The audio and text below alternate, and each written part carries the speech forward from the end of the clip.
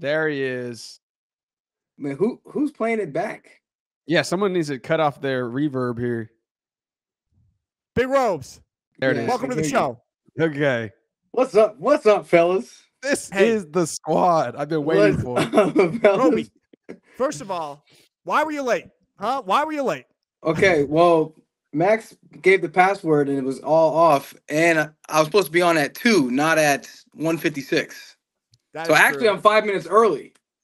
Okay, you know what? That is true. We did speed through it a little bit, so we'll let it slide on that one. You guys sped up because you wanted to talk to Big Robes, huh? Yeah, we did.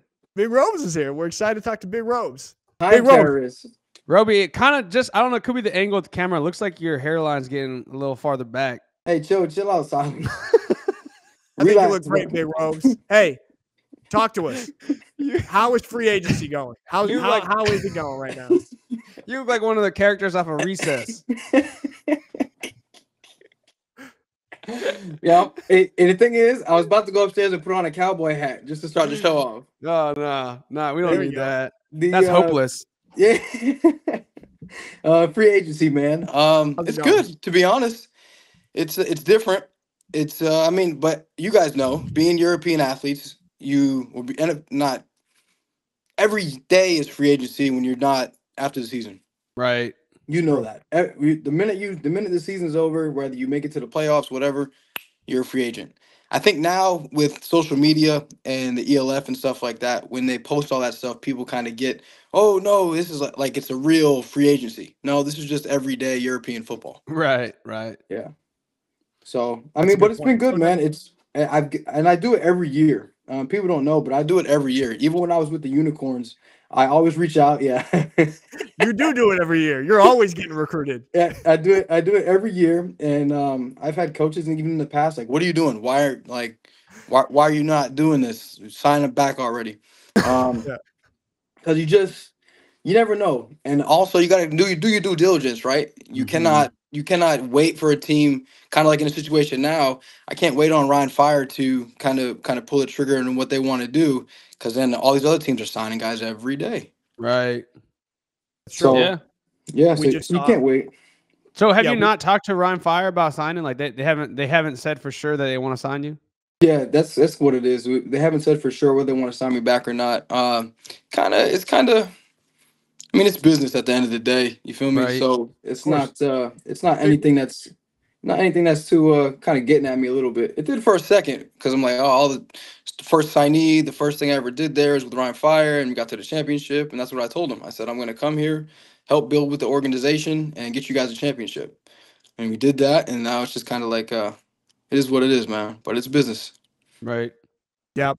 I mean, yeah, you know the lay of the land of European football, and I don't know, does part of you feel like, hey, did I not do enough to get pull the trigger on right away again? Because obviously, especially you coming back in the championship game after kind of facing a weird situation where you had to sit on the sideline, they bring in a new import, you're healthy, you're good to go, and then you had to wait to get back on the field, and then you proved yourself, didn't miss a beat, had 2 touchdowns in the championship game. Does that feel a little like, hey man, why am I not getting this offer right now? I mean, yeah, and from if I don't have my faith from my human perspective, for sure, that's something where like any human, you say, man, I've done all this and this is what I've done. What did that guy say? Earl Thomas? Hey, coach, it's documented, so you know. It's documented. You know what you're gonna get. You don't have to ask me directly about who I am and what I've done. You can ask you guys. You can ask everybody in Europe with all that. Yeah. So it doesn't. It can't eat at you if you let it. For me, I've been a big proponent of just letting things come as they may, because I know things can turn upside down real fast. But I mean, as far as that situation, yeah, in the beginning it was tough, but I understood I was injured, so I couldn't do anything anyway. Right.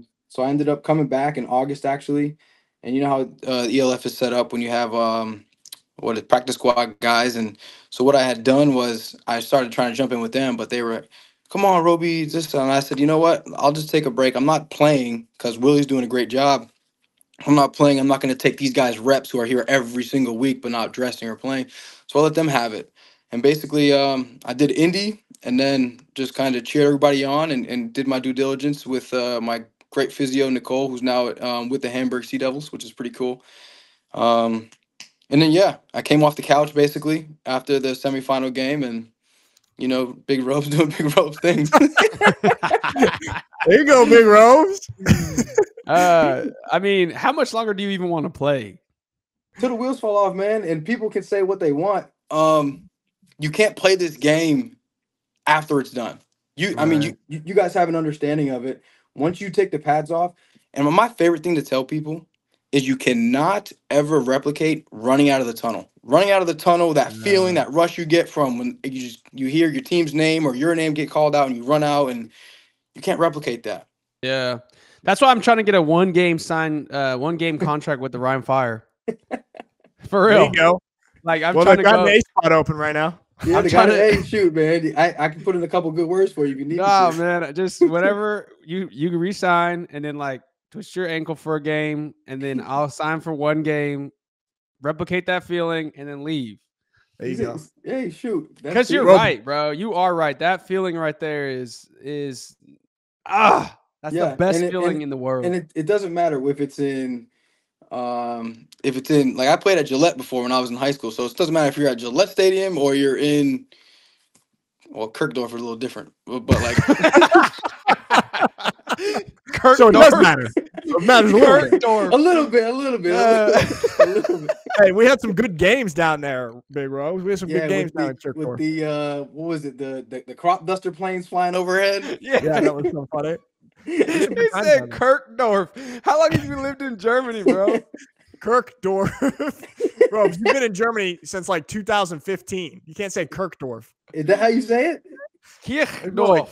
Kirchdorf. I'm not Bavarian, man. No, you don't. It's not. It's the CH that Germans do. You've been there for 14 years and you still can't say. If I'm anything in Germany or Europe, I'm Baden-Württemberg to the max. There you go. That's our spot, Big Robes. That's where you spent a lot of time. What's I know we talked about the Ryan Fire a little bit. What other ELF teams are you intrigued by? You don't have to say like, you've been talking to obviously I'm not gonna do that just for business standpoint of things. But yeah. I'm really kind of intrigued by the newer teams. Obviously you get the big ones, but it's cool to see the growth of the game.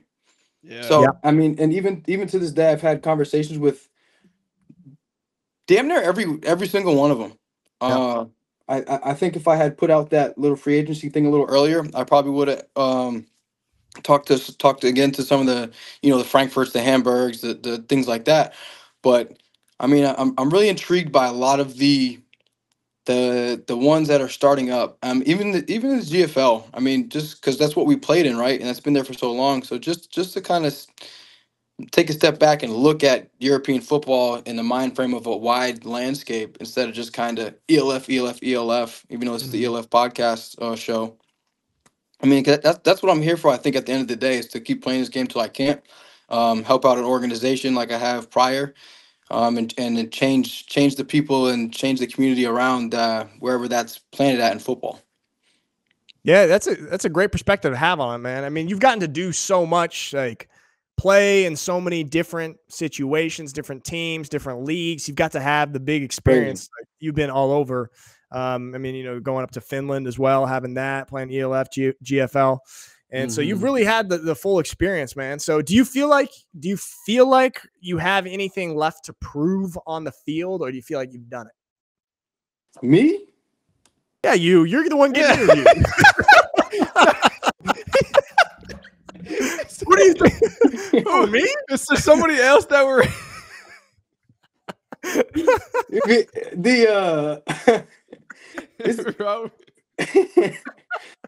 well, I mean, we'll see. I mean, did that answer your question? That did answer my question. That did answer my question. Let me translate that for everybody. Robes was shocked at the audacity that I had to even ask if he's felt like he's proved himself on the field. He was shocked that I even asked that question. So we know you feel like. Well, I know he wasn't talking to me, bro. Yeah, that's what I'm saying. Hey, it's documented. It's documented. It's documented. Nah, you know what? I'll answer the question for you, Rob. Don't even answer. I got you. This man has won championships at the highest level every year. Every time the level changes, he's won it.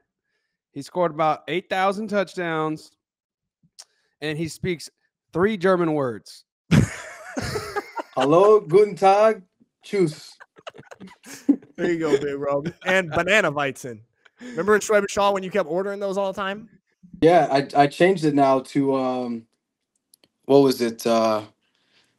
It's really sweet. You know, I like sweet stuff. It's Disaronno and Sprite. Amaretto and Sprite. The city changed you. You live in the big city now. I'm still a country bumpkin sometimes.